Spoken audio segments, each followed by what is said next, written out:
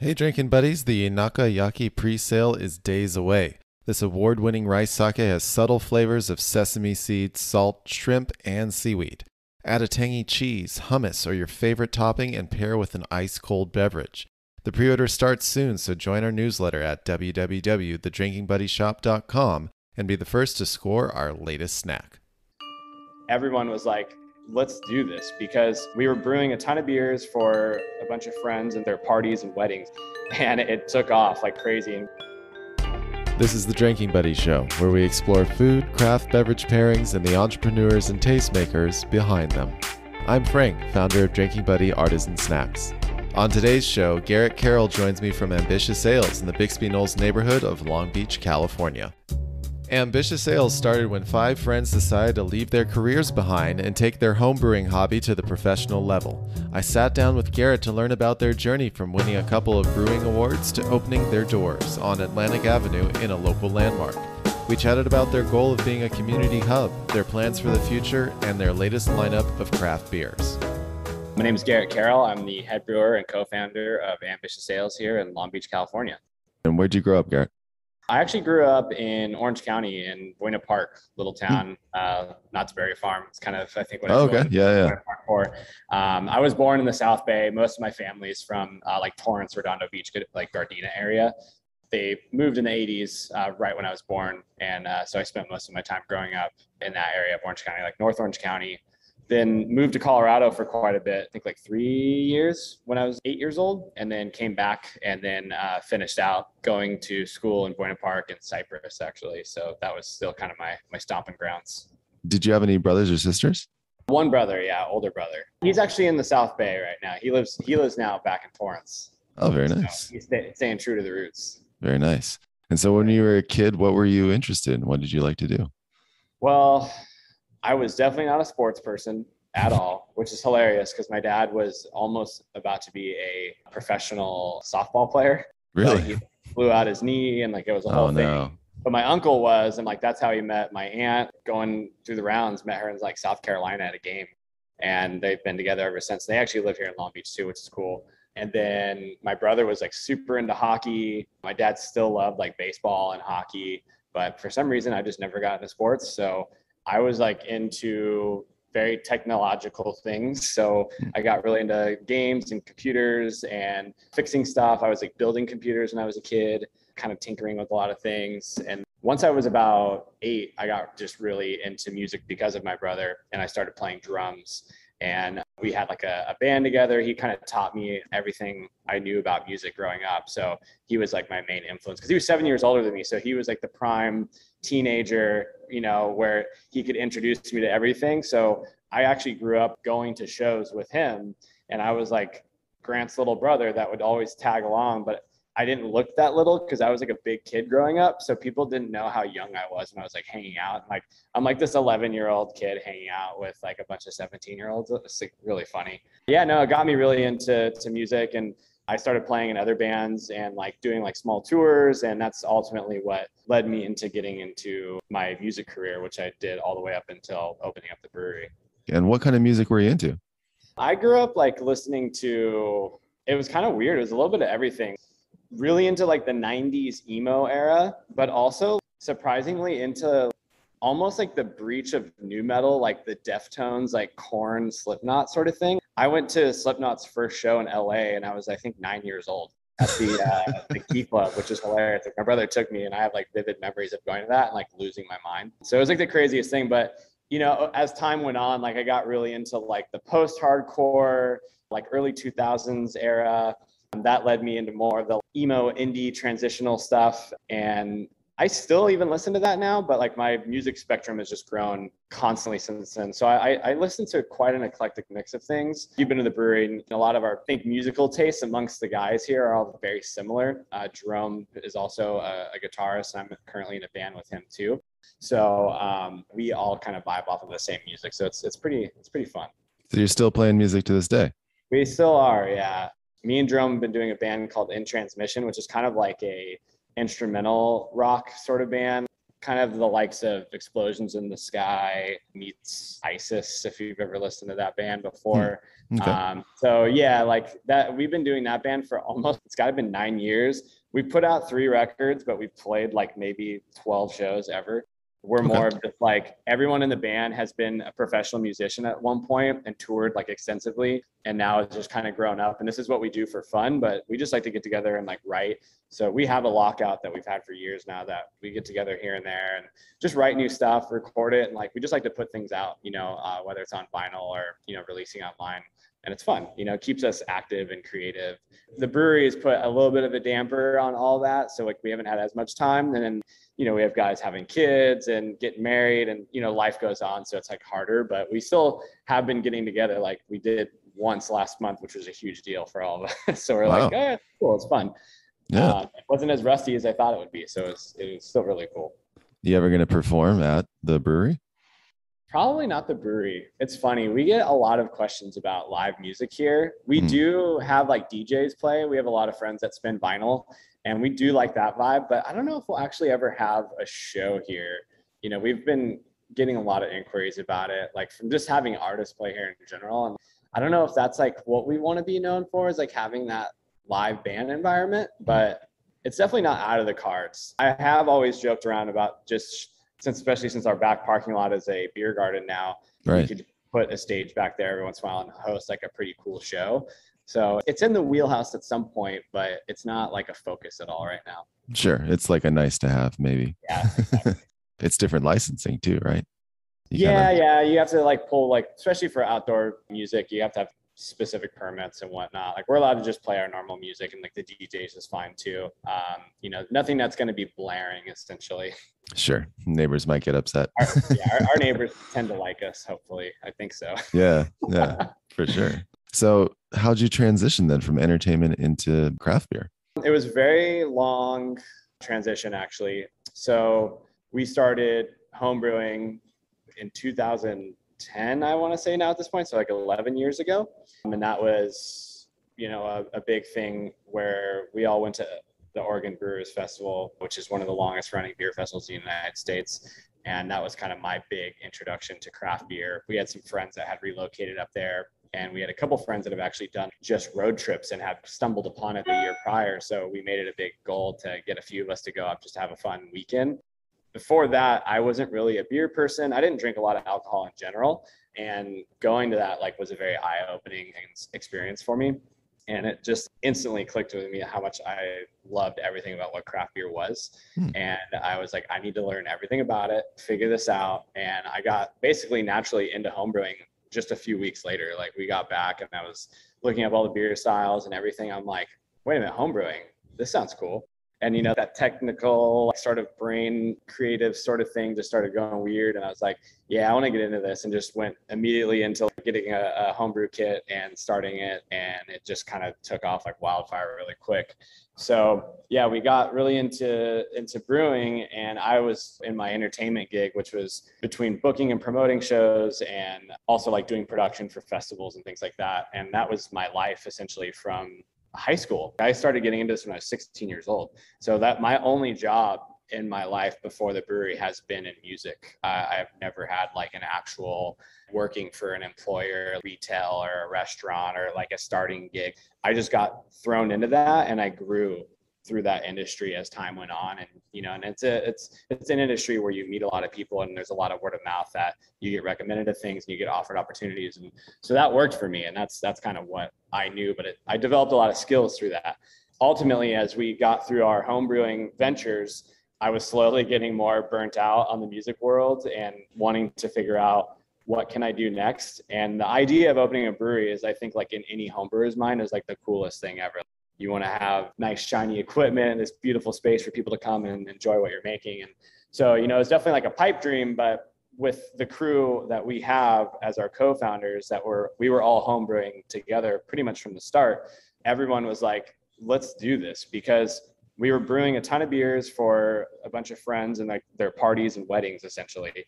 And it took off like crazy. And we had this sort of validation of product, and we started doing more and more and more of them, where it was getting almost to the point where we just need to stop this and focus on how can we make this a business, you know? And that's ultimately what we did. And, you know, we got down and did a business plan, figured out all the numbers, and finally put pen to paper and created LLC, started raising money, getting people to believe in us. And that took, you know, an extensive amount of time, probably a good 2 years. And then once we had money, we're like, all right, now where are we going to open? Yeah. We had an idea, and originally we were going to open in Orange County, where we were all from. We were looking in a couple cities, but nothing was really clicking. And then Long Beach happened to be a kind of new frontier for all of us. John, who is one of our business partners and lead brewer, was already living here. And he loves Long Beach. Most of our friends were moving here because back in those days, it was affordable to move to Long Beach. Yeah. And so everyone was here, and this is where we would go and hang out and drink and have a good time. And so it was like, all right, this is cool. Let's look into Long Beach. And we had found out about how they were changing some of the codes and allowing breweries to open up. And so eventually we finally got connected with a broker here that started showing us spaces, and we landed after about like 40 different viewings on Bixby Knolls and the formal Tuttle Cameras building where the brewery's at now. You had 5 founders, including yourself. Yeah, correct. How'd you guys all meet? Different backgrounds, but what's the craziest part is that all of us, except for Juan, went to high school with each other. So we all went to Cypress High. And we all were friends, but not super close. And as time went on and we started hanging out in our different social circles after high school, we started reconnecting. And then homebrewing and beer is what really brought us together. Everyone had a little bit of a different background and what they were doing in their lives at that point, but beer was always something we enjoyed doing together. And then the homebrewing was even just like a cherry on top. And that's what we all got just obsessed with. And so what were some of your first beer styles? So you mentioned the weddings that you were doing. And yeah, I think when you get into home brewing, you want to challenge everything. So you get into it and you start brewing like some basic beers, and you learn about the principles of everything. But then you just want to start throwing whatever in to be creative and whatnot. So that's what ultimately led up to the Ambitious Ales name, because we were going off the bat adding fruit into everything. We were doing like herbs and coffee. So we were brewing a bunch of Belgian beers because we all personally loved Belgian beers. Saisons and doubles and triples and quads, like those are things we could drink all the time. And those were what we were like really excited about. It just, the Belgian brewing style is so fun and rustic, but there's also like no limitations to it. And I think that leads to a lot of inspiration in what you can do versus like classic German or English brewing, which is very strict to style standards, and they don't allow a lot of leeway for what you want to do. So those were the beers we were drinking the most. And we weren't even brewing IPAs. We were literally only making things that we wanted to drink. And at the time we were just like, yeah, we're not really big into IPAs. We want to do Belgian beers. And so that was like a lot of the stuff we were brewing, and mostly just experimental stuff where you would be, like it said, like throwing adjuncts into everything. And that was what we were having the most fun with, and just trying different yeast strains and challenging what we could do with that. And that was what I think the basis of everything we were trying to do started. so how was the craft beer's reaction to that? Like, especially nearby you got Dutch's Brew House, Liberation Brewing Company. What did they think of you when you're coming into the neighborhood? Well, I mean, when we first opened, a big thing for us was we wanted to introduce everyone into a session beer sort of category. That was what we were really into as well, was like low ABV things. And so we were doing ambitious beers that were low ABV, like 4.5%, 5%. And we didn't feel like we were stepping on anybody's toes or brewing anything that was trying to take over one or the other. And we were honestly welcomed so off the bat by everybody. This community has been so great. The beer industry in general in Long Beach has been awesome from day one. And we immediately became friends with like Eric and Dan over at Liberation. Jason from Dutch's has been awesome. We all talked right away, and everyone knew what we were all specializing in and where where our crowds were sort of going to end up being tailored. And so I think it worked out really well. And we actually all complement each other great in this neighborhood. Like Atlantic is awesome. Like everyone's doing something a little different. No one I feel like is stepping on each other, over competing with each other. So, and as we all grew after opening, we started to kind of more hone in on what our customer base wanted, what we were learning through the brewing process, especially not being professional brewers, going just straight from home brew to commercial brewing, which is, pretty common these days, but there's still that fear. You're like, we're not going to know what to do. The beers aren't going to work out. But I feel like even from our soft opening days, obviously we've come leaps and bounds from there. And what we serve then, I actually can't even think about like that even being acceptable at this point, which is kind of funny, but it was well received. And I think we gained a lot of loyalty off the bat from that. And we really focused on the quality of the product and what we were doing and making beers that we really believed in. And that translated, pretty well as the year went on for our first year of business. But they didn't have long before the pandemic struck. Thanks for listening so far. If you enjoy the show, be sure to subscribe and leave us a review. Then head to www.thedrinkingbuddyshop.com and pick up some tasty pub snacks, barware, and more. Every purchase he makes helps us support small family-owned businesses in rural Japan and bring you more delicious, unique snacks to pair with your favorite beverages. Special thanks to all of you that have already started enjoying our snacks and sharing them with your buddies. Yeah, obviously, like for any person, industry during the pandemic, which we're still a part of right now, and we're still feeling some effects from it. The big thing that I feel like differentiates a lot of other places is Long Beach has like a really tight sense of community and support of local business. And that's something that you don't find in a lot of places, especially here in Bixby Knolls. Like we have a very, very strong tied community to the business district here. And we have a lot of people that root for everyone to, stay in business and succeed, and they bring everyone out. And the pandemic definitely showed that that is very true. Like we had to pivot immediately in March to, okay, we can only sell crowlers or cans. And at the time, we were really only doing crowlers. We weren't even canning beer yet. We had always thought about it, but it was just something that we couldn't really afford to do. And we didn't have anything dialed in yet. And so having to pivot straight to that was obviously like a whole different challenge in itself, and learning to see what people would respond with. But off the bat, we decided to take the plunge and get mobile canning in here, making the beers that we wanted to put out in cans right away. And people were coming in to buy cases at a time, essentially. So it was great. Between like the can sales and the crowler sales, we were to go for essentially 10 months. And our community, which I would say within walking distance of here, a solid like 50% of our clientele is all within this neighborhood. And they were coming out weekly to buy beer and support us. And they were doing the same for places just like Liberation and Dutch's and even the restaurants here. So that's why not a lot of places went under over here, because they had that strong tied support to the community and they liked the products and they didn't want to see them fail. So I think that was a huge factor. And then also on top of that, I would say, is the fact that now that we were canning, and one of the big things is we have a very big creative side to us. Danny, one of our co-founders, is our creative director. He's done all the branding for the business and the design. He has a long history of graphic design. That's what he did professionally before coming on with us. And he was able to really excel with can art. And I think we did a really good job of making a very aesthetically pleasing can style that ties well with our brand. And then we were now starting to distro that, which we never had distro outside of draft beer. So now that this beer is on shelves, we're getting new people that are showing up because they're having our beer for the first time in liquor stores and all the restaurants and bars that were able to sell to go throughout the pandemic. So those both factors helped, keep us afloat this entire time. So regarding your colors, is there a meaning behind the colors of Ambitious Ales? It's more not like meaning. It's more of just, bright, welcoming, good vibe. That's kind of a big thing for us. The tasting room is lighter colors. It's very open and airy. We want a welcoming vibe, and we want something that you just look at and it makes you kind of almost feel calming. And it's just something that you want to be around. And that's sort of the idea, I think, with all the color schemes. They might work with certain things that we're doing, especially with a specific beer style or ingredient, but the general colors for the brewery is more just about something that's like aesthetically and visually pleasing, that just makes you feel good when you look at it. Yeah, definitely. I agree. The vibe when you walk in is bright, airy, welcoming. Yeah. It's not like the opposite, I would say, would be like a place that's trying to be a speakeasy or something like that, like dark totally. And mysterious and things like that. And that was like a big thing when we were looking for locations too. Historically, breweries were always in industrial parks, and they were just in a warehouse space, and warehouses can only be so glorified.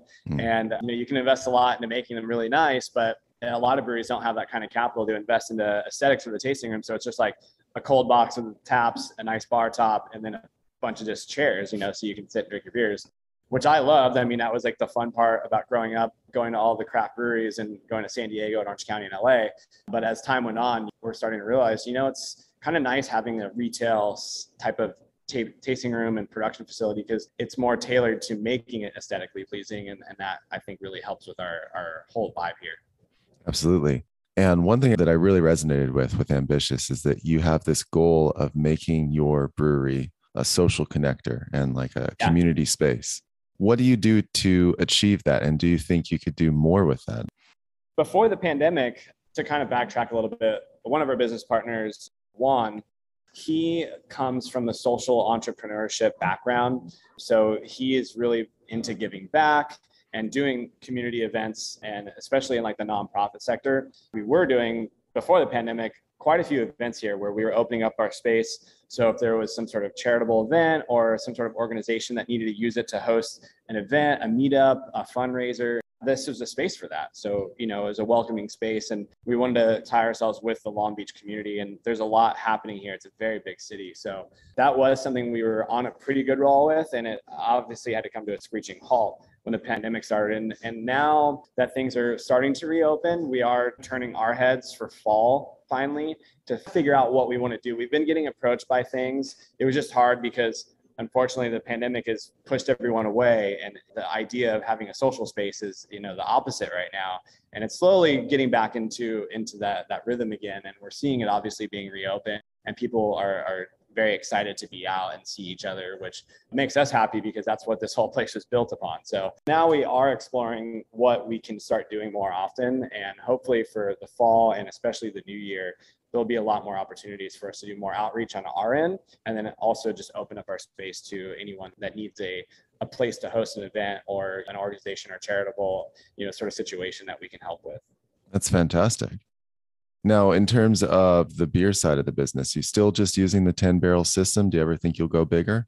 Yeah, so we're currently using our 10 barrels. We call it our like Frankenstein system. It's, a mixture of professionally manufactured equipment with old dairy tank equipment, which is fairly common in the industry. It's all the stainless steel connectors and sanitary fittings and things like that. So we have this big dairy tank mash tun that all of our grain goes in. It's really fun to take photos of. It's a good Kalak Brew Day photo shoot. But we are currently in the market for expanding to a 15 barrel system, which would probably be the max system size for here, but upgrading our entire cellar. We actually just put a deposit down on a canning line yesterday, which is really exciting for us. So we've, obviously been canning on a monthly basis, but we want to be able to do a little bit more rotational offerings and do smaller amounts of them. With the mobile canning services, you're very stuck on certain schedules and you have to empty out a lot of your tanks at once. So we're looking forward to having a little bit more flexibility with what we can do. And so that's really, really fun for us. So that was our biggest expansion that we're planning. That'll be in the next 2 months to have that arrive. And then as we slowly get through that, we're going to upgrade our cellar, so get larger tanks. We already have 20 barrel tanks here and 10 barrels, but we're probably going to ultimately upgrade into 15s and 30s. So then we have the capability of double batching on a new system. So definitely planning for the future right now. And hopefully by the end of this year, we'll be able to execute a full expansion. That's really exciting because then you can do like seasonal stuff and small releases. Have a lot more variety. And, the idea is hopefully to grow into a second tap room space and then also just grow our distribution footprint as well. I'm sure you're still thinking about it, but any idea where that second tap room would be? Currently, there's a lot of kind of talks about where we would go. We do obviously have a lot of room to grow in our city. And Long Beach is such a big place that we have so many different communities here that it would be nice to possibly be on the other side of town. Not exactly sure where, but that would be a possibility in the future. And we're keeping our eyes on what's available and sort of just what's happening in a lot of the areas that are in those neighborhoods and seeing what makes sense. And then as we can sort of grow our footprint in Long Beach, then we can think about how we can go out, but focus mostly within our city just because of our community ties. That's really exciting. Yeah, I hope you do another one in Long Beach. And then I was just thinking, because, Orange has some cool breweries, but they don't have enough. Yeah, totally. If you could put something over there, that'd be really cool. Garrett takes us through the current tap list. Ooh, right now, so a big part for us on the pandemic was with canning beer, IPAs, grew a lot for us. It's just a beer style, obviously, that sells well. It still dominates across the country. And like I kind of said earlier, we were never IPA focused as homebrewers. And even when we opened the brewery, we knew we had to have IPAs, but we were never overly invested into it. But as time went on, we started to invest into it because we knew that that's what people wanted as well. And so I'm actually really, really happy with the progress that we've made in the last 2 years on our like IPA program, because through the pandemic, we did a lot of hazy IPAs. And I think we have a really, really nice single and a double profile that is very specific to us. And we're very invested into the hop farms that we're contracted with now and what we like to use with those. But the West Coast side, which is, I think, gaining some more traction again, finally, we're like really focusing on the like whirlpool and dry hopping editions. And we have a beer right now called Mandrake Falls, which I've been very, very, very stoked on. Like it's easily, I think, probably unanimously in the brewery, the best IPA we've ever had. It's just so approachable, so clean. It has a classic West Coast profile, but with like a modern profile because the bitterness is so much lower. But the aromatics are just amazing on it. It's just tons of just tropical fruit, nice soft citrus on it. It's awesome. Everything about it, I just only want to drink that beer right now. And that kind of goes for lagers too. We've been making a lot more lagers now. We have our Gandalf the Crispback, which is our New Zealand style Pilsner. So it's modeled after an Italian style Pils, but it's 100% hopped with Motueka. So you have all this just like nice lime zest in it. And it's just like a beautiful little bitterness profile. Very, very, very balanced. And like those beers excite me anytime I see them, and we have them on the schedule and we have them packaged because it's just something I always want to take home, and I never take beer home. And those are beers that I'm very proud of. And it's a clean profile that, you know, everything sort of shows in those styles. And I think that they're showcased very well right now. Awesome. Now, those names, is that entirely Danny coming up with those names? I mean, you got some great names. It's a group process. It started as a group text message chain for a very long time where we would just jot off name ideas. And we used to be really last minute and name beers the night before we would release them. Wow. But as we got into canning, you realize, oh, you can't do that. You got to make artwork and labels and think about this a full month in advance kind of thing. You got to come up with a whole production schedule. So now it's fun. You know, we're professionals now, so we use Slack. Okay. Yeah. We got a Slack channel for all of our beer name ideas. So as we're thinking of just funny things, obviously Mandrake Falls is from Mr. Deeds. We have quite a few Adam Sandler references throughout the brewery and beer names that we put out in the last couple of years. And yeah, we just jot them off. And, you know, sometimes like one of us is like, what is that from? And we send the YouTube clip and we're like, oh my God, we need to do this. So it's just, you know, we have fun with it. Is Soccer Pants another reference? So Soccer Pants and the other beer, Professional Human Being, that are both on the list right now. So those are both hazy IPAs right now, which have been probably our most popular two, period, this that we've been putting out in the last year and a half. They kind of correlate. So the Soccer Pants goes to just wearing like Adidas track soccer pants. Oh, and when we were homebrewing, all these guys would always show up in their soccer pants because everyone in the brewery besides me, sports person, all play soccer, also likes to chill and be relaxed, and soccer pants are comfortable to wear. They would show up to the homebrew sessions and be wearing soccer pants, and I'm in pants or shorts or whatever. And I'd always just get so upset. I'm like, you guys always wear soccer pants. And they're like, yeah, they're comfortable. And I'm like, I will never wear soccer pants because I said, because I'm a professional human being.